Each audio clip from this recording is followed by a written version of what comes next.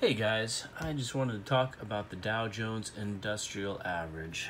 And I wanted to talk about this. We've had a double top right here. We've also descended down into a triangle, but it looks like we've broken out of the descending triangle. And it appears we are really reaching for this 30,000 point by April. Here's why. Let's look over here at this news headline. The headline reads, the Dow Jones Industrial Average at the current pace is on track to hit 30,000 in April.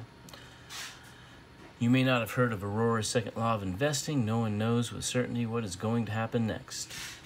Still, with the trajectory of the Dow Jones Industrial Average, combined with investors' bullishness, the benchmark index would hit 30,000 points in April 5.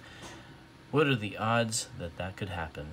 Well, I really do wonder what the odds are. Now, the Federal Reserve, depending on what they do on interest rates, can affect the markets. And right now, I would say the Fed is between a rock and a hard place. And here's why. They're in a spot where they can't really raise interest rates because that would be a constricting move on banks and loans. It would affect businesses and personal loans. And also they can't lower it.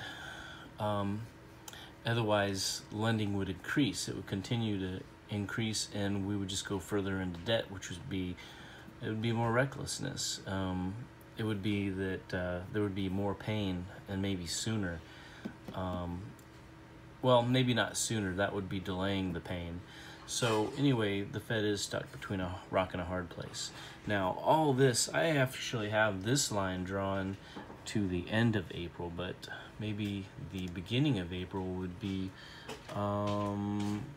right here. So that would just be crazy insane if we reach that by the beginning of April.